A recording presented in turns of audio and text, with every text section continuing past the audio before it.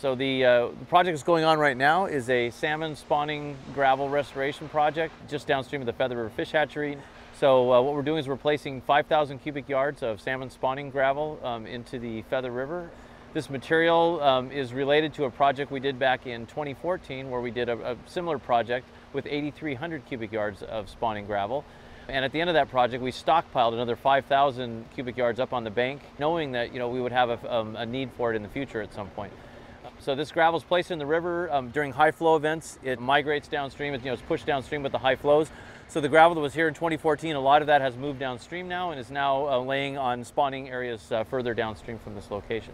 So we have that stockpile. The material is being placed in dump trucks.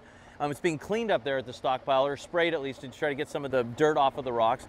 And it's being placed with an excavator into dump trucks. The dump trucks are driving out into the river channel, unloading their material, and then we have a bulldozer that's in the river channel that's pushing it out to the proper depths.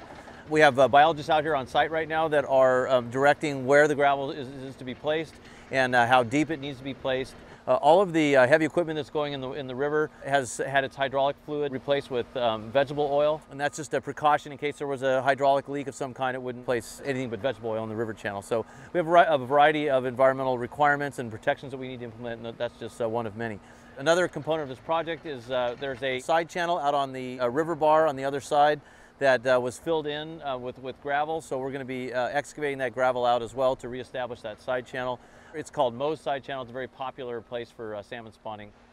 This project benefits Chinook salmon and steelhead, and we have the hatchery right next door. The hatchery produces 8 million salmon every year and about 450,000 steelhead. But what's nice about this project is it's producing naturally produced salmon. These are wild fish that are being produced by this project. So I'm very pleased to see this project going on.